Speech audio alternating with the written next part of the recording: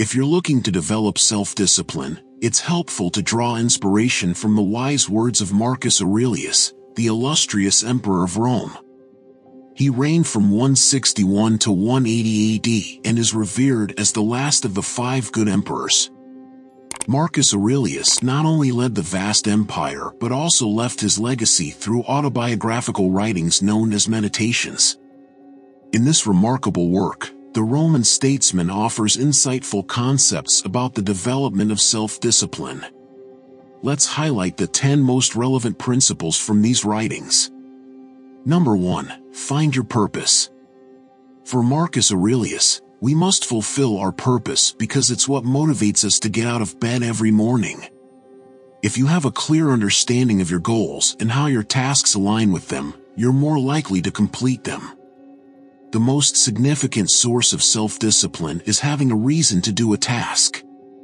If you're unsure of what to do, just start. If you want to be a writer, write every day. If you want to be an artist, draw and create every day. You don't need more motivation, research, or advice. Just start practicing something that interests you. This purpose will give you the internal drive and motivation to achieve your goals. Number 2. Trust yourself. After establishing a solid purpose, it's time to build a practical action plan to help you reach your goal. Commit not only to your goals but also to the small actions you'll take along the way. You must be fully committed to doing what it takes to complete the job, no matter the challenges that arise. Self-discipline is the ability to act and do what you need to do, regardless of your physical, mental, or emotional state. Everything you want in life depends on your ability to take the necessary actions to achieve your goals. Start by creating an effective action plan with a deadline for your goal. The plan should be based on small milestones that break down your goal into manageable steps. This tactic puts you in control, giving you a sense of mastery over the tasks and projects you're working on. The ultimate goal is to avoid feeling overwhelmed because being overwhelmed can quickly lead to procrastination. And where there's procrastination, there can't be self-discipline. Number 3. Show up every day. Building your life, action by action, and being content with each of them is essential. You should show up every day and do the work. Often, we fail to achieve our goals because we lack consistency. You need to show up every day and do the work. The simple act of showing up and immersing yourself in your craft works wonders for mental resilience. You build focus and accept the lengthy process required to achieve something significant. It's necessary to invest countless hours before reaping any benefits. Self-discipline is essentially a habit of consistency.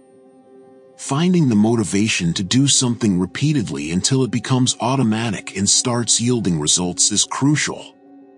Even if you fail once, it doesn't define your character. Your ability to move forward shapes you into a disciplined and strong person. A bad day doesn't have to turn into a bad week, and a bad week doesn't have to become a bad year. Remember that every new day is a fresh start. Open your eyes, focus on what's ahead, and embrace life. Number 4. Practice voluntary hardship. According to Marcus Aurelius, we should not seek suffering for its own sake, but accept obstacles and difficulties as opportunities for growth. By consciously facing uncomfortable situations, we can become stronger and wiser. We should discipline ourselves in small things and then move on to things of greater value. Voluntary hardship is one of the ways to develop self-discipline. It involves subjecting yourself to regular challenges and making life uncomfortable in some way as a routine. By doing this, you strengthen yourself for the day when it may be necessary to live in such a manner. Voluntary hardship can include skipping a meal and experiencing hunger for a night, taking a cold shower, quitting smoking, sleeping on the floor, or leaving your coat at home when it's cold and rainy. If you do this frequently enough, you'll begin to understand what it's like to feel scarcity and adversity and realize that you can live with both if necessary. Number 5. Practice the dichotomy of control. Marcus Aurelius says, "You have power over your mind, not external events." Realize this, and you will find strength. Feeling distressed and disturbed by trivial matters is detrimental to discipline. You might have a goal and be working towards it, but thoughts and anxieties about something external, something beyond your control, can distract you. In such situations, apply the dichotomy of control, as Epictetus suggests. Reinforce within yourself what's within your control and what's beyond it. If you accept what's beyond your control, you'll experience tranquility. If you have a problem in your life, ask yourself, is this something I can control? If the answer is no, why worry? If the answer is yes, why worry?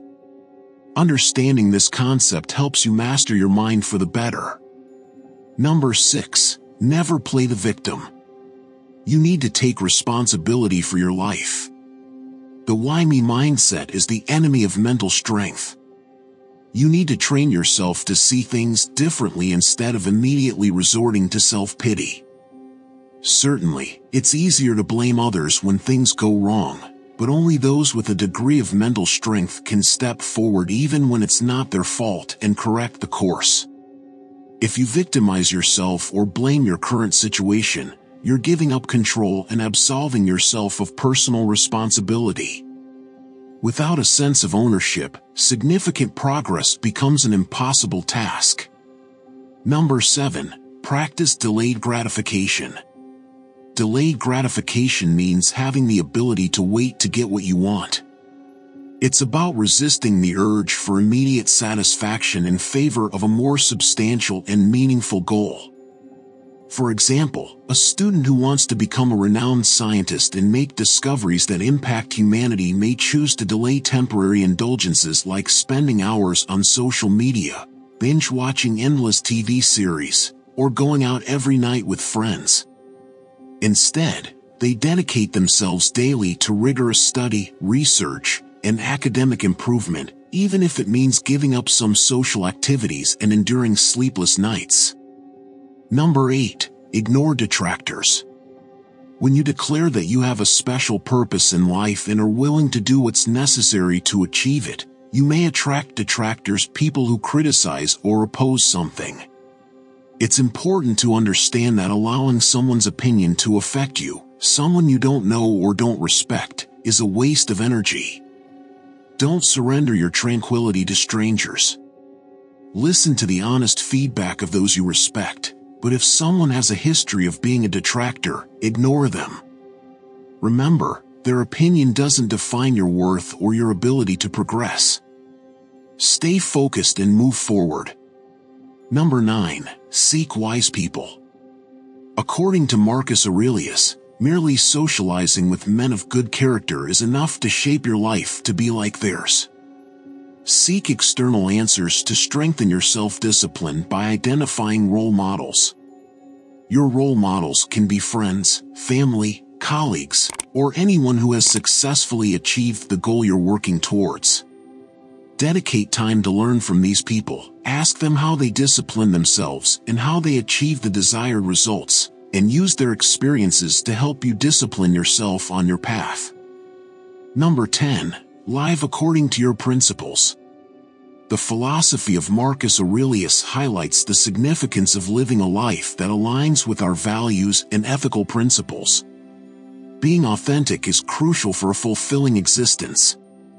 When we live by our ideals, we discover a deeper sense of purpose and contentment. This lesson urges us to contemplate our fundamental values and principles and encourages us to make decisions that are consistent with our beliefs, even when it is difficult to do so. It entails acting with integrity, even when nobody is watching, and remaining true to ourselves despite external pressures.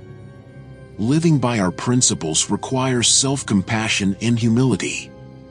As human beings, we are prone to making mistakes, but by striving to live in harmony with our values, we become more resilient and learn from our experiences. Living by our principles can be challenging because it is not always the easiest or most convenient path to take. However, this lesson teaches us that true satisfaction and joy come from living an authentic life where we can be proud of our choices and the positive impact we leave on the world around us. By living in harmony with our principles, we find lasting inner peace and become inspiring examples for others, encouraging them to live authentically and guided by virtue. Please share your thoughts in the comments. If you're new here, make sure to subscribe to Stoic today. Thank you.